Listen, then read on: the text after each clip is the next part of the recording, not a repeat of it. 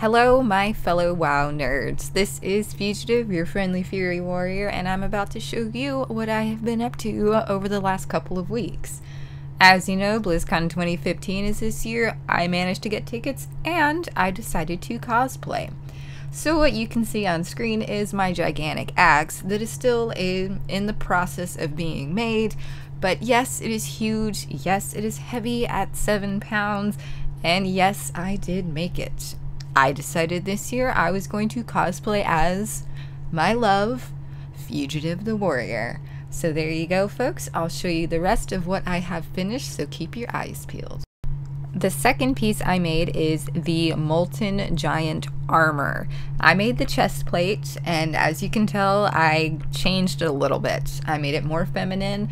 However, I've got battle marks thrown in there, and this is made entirely out of Eva foam. If you guys have never worked with this material, I highly advise going and checking out Evil Ted Smith on Facebook and on YouTube.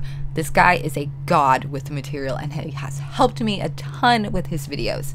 So I hope you guys liked what I had to show you. Hope you're having a fantastic day. Hope you got tickets to BlizzCon. I will see you later.